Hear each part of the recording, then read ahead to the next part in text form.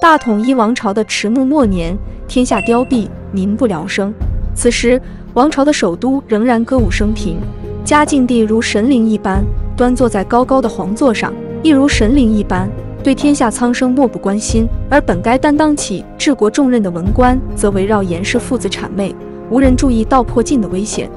只有张居正注意到了，屡屡不绝的外患，连年的欠收，时不时发生的起义，都显示明王朝出现了某种问题。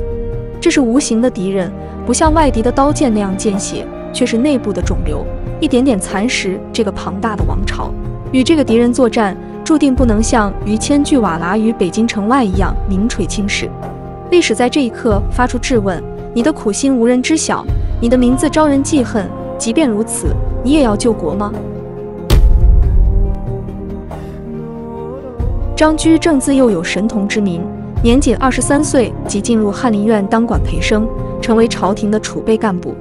如果不是早早的来到京城，来到这个大明的统治中心，他未必能发现大明已经从根子上病了。张居正出生湖北江陵，那是个自古就有湖广蜀天下族的富庶地界。如果一直生活在这里，眼前的繁华会遮蔽掉王朝其余地方的困苦，然后当其他地方已不能维持，请他终于蔓延到家乡的某一日，他会突然意识到眼前的生活是何其惨淡，接着怀念起昔日富足的黄金时光。他会困惑，会愤怒，唯独不能从根本上理解这个国家何以堕落到今天这个地步。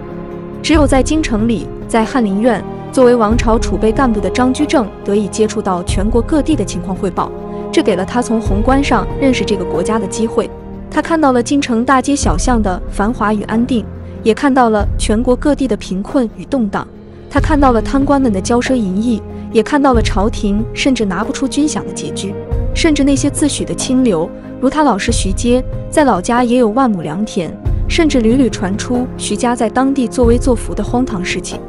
张居正清楚地意识到，这个国家要完了，如果他再不做点什么的话，就真的要完了。隆庆6年，万历继位，张居正为内阁首辅兼皇帝的老师，终于有机会施展自己的抱负。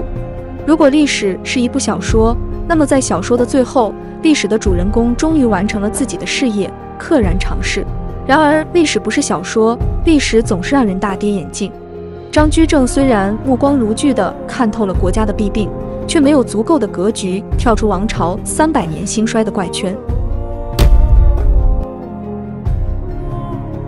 张居正改革的思路其实没多少新意，从古至今，桑弘羊、汉武帝、王安石、朱元璋都做得差不多，那就是意志兼并、均田赋、不患寡而患不均的传统儒家思想，以及对上古井田制时代的崇拜，使得统治者在着手改革时，首先想到的就是把土地重新平均分配。明朝开国之时，朱元璋立法的原则是幼贫依富，着实把当时的富人收拾了一番，史称豪民巨族，产削殆尽，既染遍天下，民中豪以上皆破家。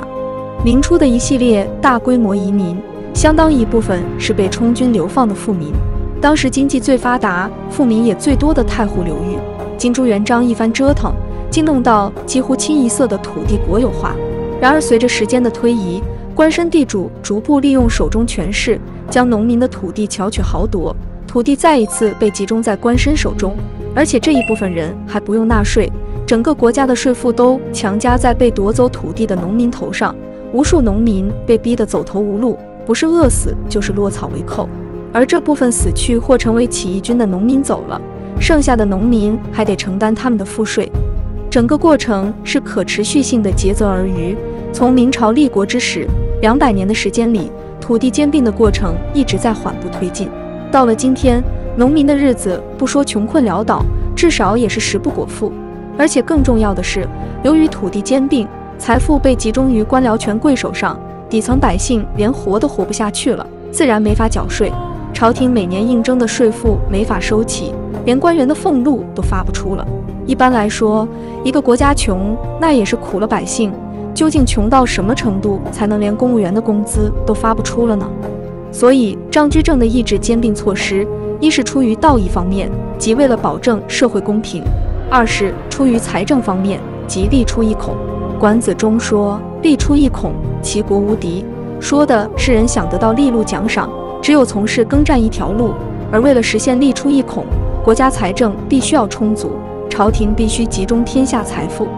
然而利出一孔对民众而言并没有说的那么好听，之前是国穷民困，只有中间的官僚群体富得流油，现在则是国富民穷，老百姓依然没有好日子，只是换了一个剥削者。儒家总喜欢用仁义道德粉饰太平，法家就说的比较赤裸裸了，百姓富足了就会想入非非，不好治理，只有贫穷才能让他们依赖国家。因而不难理解为何百姓会对这样的右翼贫富毫不领情，反而纷纷投到富民那里反抗官府，由此造成《水浒传》中我们很熟悉的庄主带领庄客造反的场面。张居正改革失败的还有一个原因在于，当时占用土地最多的可不是一般的豪强，而全是姓朱的龙子龙孙。永乐大帝朱棣自从造反成功之后，从他自己身上吸取到了藩王作乱的教训，从此致力于将明朝宗室圈养成猪，不用从事生产，不用参与政治或领兵，没事就搁那使劲造娃，